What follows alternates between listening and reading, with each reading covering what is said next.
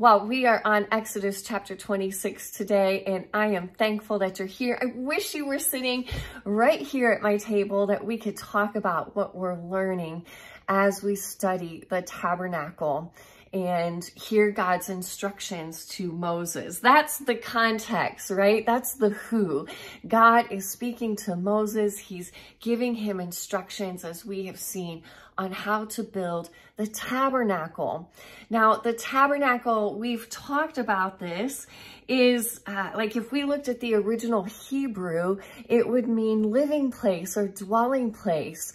Here is the place that God will dwell with his people, which is pretty spectacular to think about. Here's the God who spoke the heavens and the earth into creation, and his throne, his kingdom is in the heavens, but he is going to come down and settle and live in the midst of his people.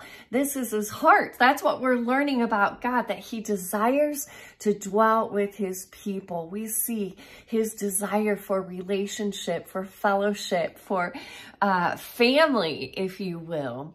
And we also very much see that God is present. He wants to be present with his people. So we've already talked about it this week. This tabernacle, which is to be God's dwelling place, is going to be smack in the center of the Israelite camp. It will be in the center, and all the peoples will encamp around God's dwelling place and ever be reminded of God's presence with them. Like, how spectacular is that, truly?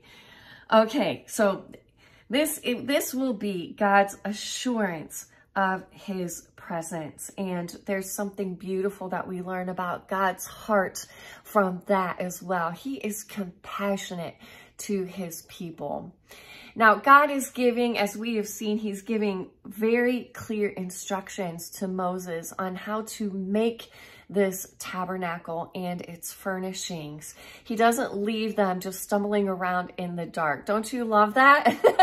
I do. God gives us his word on what we should do. So what have we seen so far? Well, so far God has provided instructions for the contribution to gather all the things that will be needed to create this tabernacle. He's given instructions for the ark, how to make the ark, how to make the mercy seat, that atonement cover that symbolizes here's the place where their sins are forgiven. Yesterday we saw that he gave instructions for making the table and the lampstand. And what do we have today? Well, we have curtains, lots of curtains. I highlighted curtains here and I meant to count them all up. I'm not going to count these while I'm on video right now, but curtain is mentioned a lot. Curtain is a big deal today. Curtain is mentioned quite a few times, and you shall make, this verb is mentioned a whole lot of times as well, all for the purpose of making this tabernacle and tent, which is also mentioned a few times as well. So that's the point of today's passage. So let's take a look. This first paragraph talks about the making of the curtains, and God gives very clear instructions on this. So this is the curtains of the tabernacle, and when I think of curtains, I think of something that cover my windows. In essence, these curtains, what's the word that I'm looking for? Maybe I wrote it down. These curtains, yes, these curtains function as walls for the tent, right? They function as walls for the tent. And in this first paragraph, these curtains function as walls for the tabernacle itself. These are the inner walls. And some things that I noticed about these curtains is that they're to be made out of colorful, fine-twined linen with cherubim skillfully worked into them. all right? Meaning, AKA that these will be done by craftspeople. These will be created by craftspeople that are skilled in making fine twined linen with cherubim woven into them. Like, that is not a job you could just give anyone. These are to be beautiful. Now, maybe you, like me, asked, okay, why cherubim? Friends, we saw this earlier in the week when we looked at the instructions for the building of that mercy seat. The atonement cover has the 2 cherubim with their wings kind of guarding that ark. And what will be inside of the ark? The word of God, that tablet, the words that God will provide Moses, that covenant agreement that they have made with one another, the people and God have made with one another. All right, so there we saw cherubim, and if I go back, the cross-reference there was Genesis chapter 3, and that is when God, banishes Adam and Eve from the garden, and he sets a cherubim there at the entrance to the garden, and the purpose of the cherubim was to guard with a flaming sword the tree of life. So I don't know about you, but when I picture cherubim, I kind of picture like these adorable little angel babies. I don't get that impression from Genesis chapter 3. Do you? Not at all. This is something mighty. This is something powerful to guard, something that is very important to God. And so once again, today we see that cherubim are to be skillfully worked into these curtains, into the walls. And in essence, isn't there this picture that they are guarding the tabernacle? They are guarding the dwelling place of the Lord. That's kind of where I went with that. And this is all about, that first paragraph is all about the inner tabernacle. Now, the next 2 paragraphs are about curtains for a tent. Look at verse 7. You shall also make curtains of goat's hair for a tent over the tabernacle. So I don't know if I've ever really noticed this before, but we have the tabernacle, this inner tabernacle, and then we have an outer tent. Why? Well, this is obviously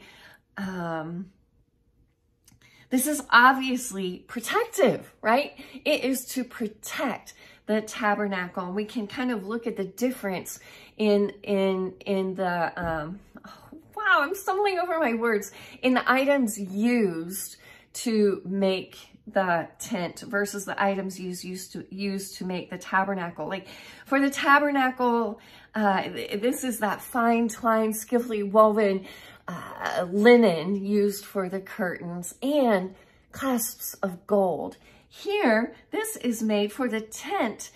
This is made from goat's hair, and the clasps are made of bronze. So here's something hefty, heavy duty to protect the tabernacle from the elements.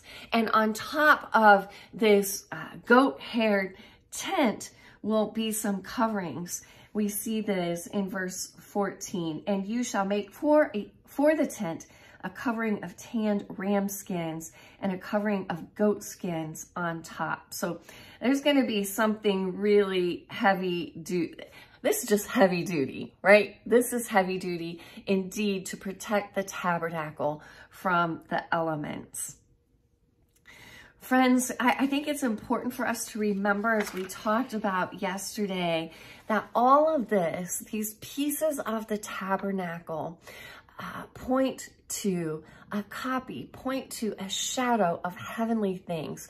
We saw that in our cross-reference of Hebrews 8:5 yesterday. These are a shadow of heavenly things. Here's a picture in some way. This is symbolic of heaven. This is symbolic of things yet to come. All right. And because of that, I think this is very, very important for us to study and to learn about. Now, friends, how do we apply this? I fully admit this maybe is not the easiest lesson to apply. I think always we can praise God for what we learn about who he is. And what we've learned, what we're continuing to learn is, wow, God wants to dwell with his people. God wants to be friends with his people. God wants to be present with his people. And God provides clear instructions. Like we can just tuck those things in the pocket of our heart and be filled up, be satisfied for the day, pondering God, who he is, praising him for who he is. I took this a step further today, and I noticed, I think what maybe kind of surprised me today is that the inner tabernacle is covered, it is protected by this outer tent, that tent serving to protect. It's the inner tabernacle where God is to dwell. And that place is protected by this outer tent. Friends, today, we've said it several times now, we have the blessing of living on this side of the cross and this understanding. Now, where does God dwell? Where is God present with us? He is present in our hearts. And this in a sense represents that inner tabernacle. And I was thinking about how that is protected by a tent and wondered, wow, how am I protecting my heart? How am I protecting my heart? My mind just went to Proverbs 4:23. Above all else, guard your heart, for everything you do flows from it. Everything we do flows from our heart, which ought to be fully God's dwelling place. So I was just asking God, what cherubim am I setting up? What cherubim do I need to set in place to guard the heart? Am I storing up God's word? Is it being infiltrated by the world's word? Like, am I rooted and grounded in my heart on who God says I am? Or is that being infiltrated by who the world says I am, or what the world says I ought to be? I hope that makes sense. That's where I went with it today. And I hope that's not extrapolating God's word too far out there.